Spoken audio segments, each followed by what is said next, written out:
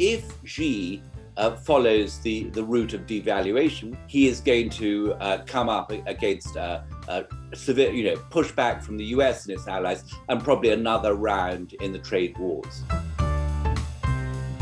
Welcome to another Breakout with breaking views, brought to you by PGIM. I'm Rob Cox, coming to you from Zurich, Switzerland. I'm speaking with Edward Chancellor in the UK.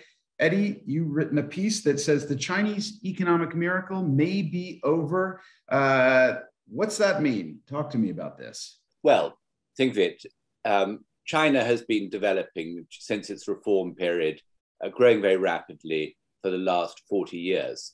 But if you look at China and see what it's doing, you realize that China is really following what's called the Asian development model of economic development, which has been previously tried by Japan, South Korea, and really most of the countries in that region.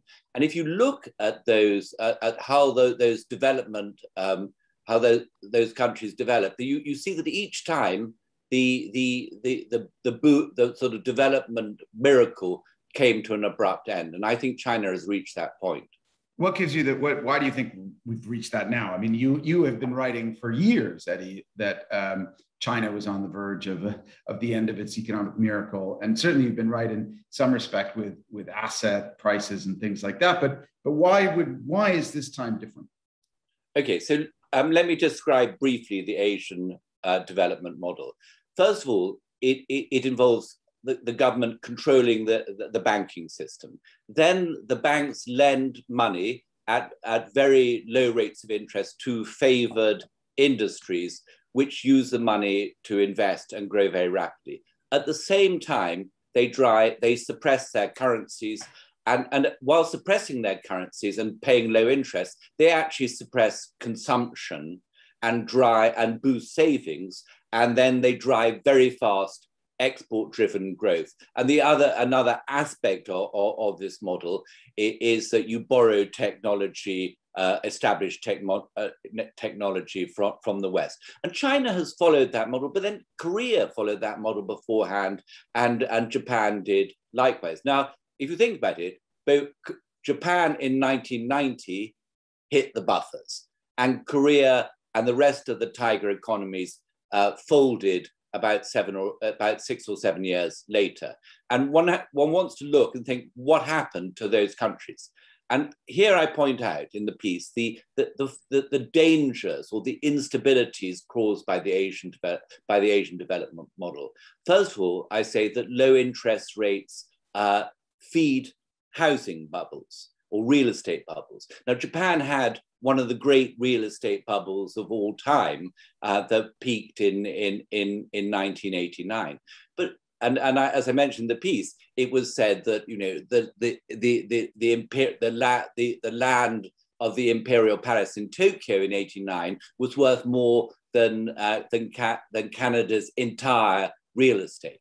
Now look at China. It not only has the valuation of the land is as high relative to GDP as Japan's was then, but China has enough excess of vacant properties to house Canada's entire population. Then look at some other things. China's debt levels, debt has grown much faster in China over the last 12 years than it did in Japan and the other Asian economies during their boom periods. China. So if you look at it in that way, it has more debt, it has a bigger real estate bubble, and frankly, when you're in that situation, you're in trouble.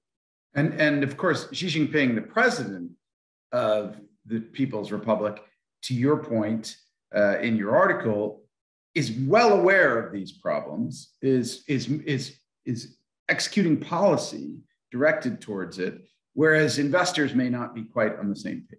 Yeah, I think so. Xi has, for a number of years now, he's been going on about the problems that property should be for living in rather than speculation. That's too much leverage in China's economy, and he points out that growth at any cost has not delivered what he now calls common prosperity for the Chinese people. So and as we've discussed earlier, he's now trying to burst the housing bubble. But the housing bubble has been the mainstay of China's growth over the last 10 years. We can't blame Xi for this because all these things are largely done under Xi's predecessors. So Xi was, in fact, although he's been in power for 6 or 7 years, he was actually handed a poisoned chalice, and I think he knows it.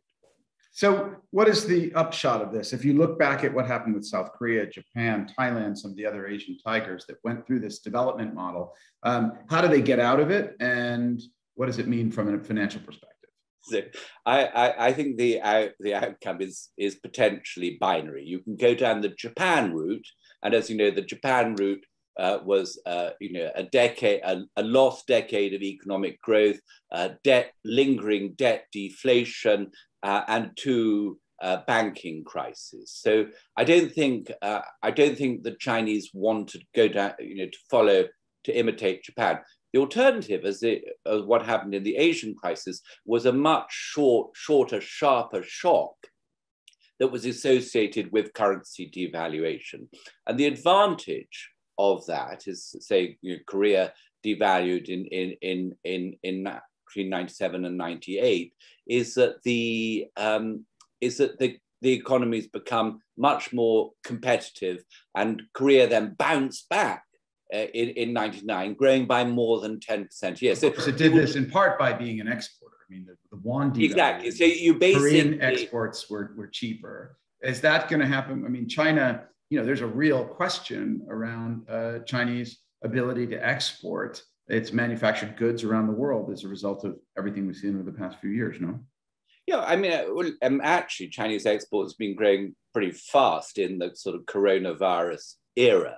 But I think the problem is that whereas Korea was an ally of the US and a relatively small country and exporter, China is the world's largest #1 exporter.